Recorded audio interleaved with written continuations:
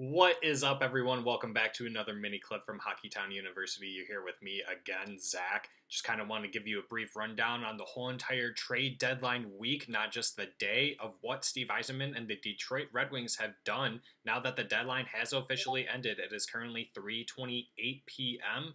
I know that some paperwork is still being processed through the league to see what is considered a done deal and what isn't. But for right now, let's just go over and recap what has happened. Filip Hronek was traded to the Vancouver Canucks along with a 2023 fourth round pick. The Red Wings got the 2023 first round pick from the New York Islanders. That was conditional. It was top 12 protected, along with the 2023 second round pick from the Vancouver Canucks. The next trade was involving Tyler Bertuzzi. That happened yesterday. We ended up getting a 2024 first round pick from Boston. That was a conditional top 10 protected pick.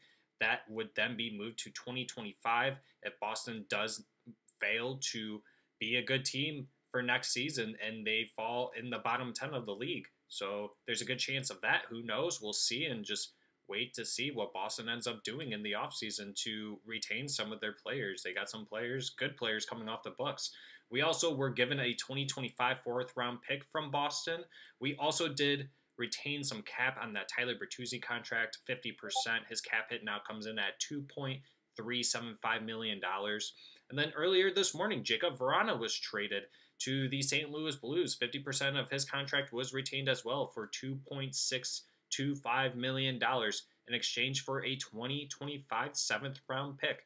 And along with AHLer Dylan McLaughlin, this, after thinking about it from this morning when I posted the video, this isn't as underwhelming. It still technically is. However, given the not issues and not problems, I guess I don't really have a good word for it, but the struggles that came with Vrana this year definitely put Steve Yzerman in a loop, and Yzerman did not want to keep on carrying out that contract. And honestly, this is a good move for the players, so good on Steve Yzerman for giving Vrana the fresh start that he might need to change his career around. So good luck to you in St. Louis once again.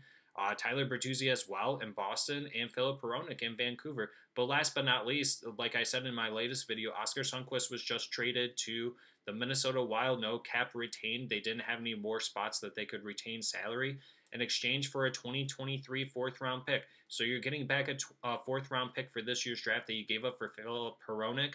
So really, the Red Wings did not lose out on anything this year, and they gained a lot. You got a fourth, you got a seventh, you got a first, a fourth, two fourths, technically, one for 2025, another first, and then a second round pick.